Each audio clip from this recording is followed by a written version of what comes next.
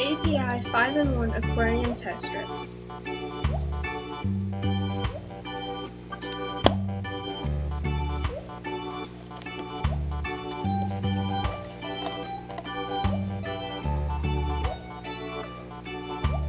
Directions. 1. Dip strip directly into aquarium. 2. Swirl 2 times. 3. Remove with pads face up. 4. Do not shake off water. 5. Compare to color chart. 6.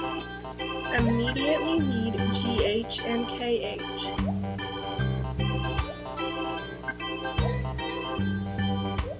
7. Wait 30 seconds, then read pH, NO2, and NO3.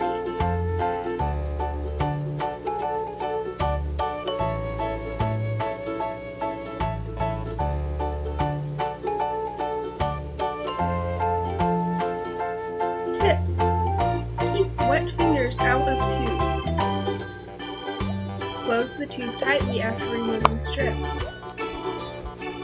For best results, read in well-lit area. Store in a cool, dry place.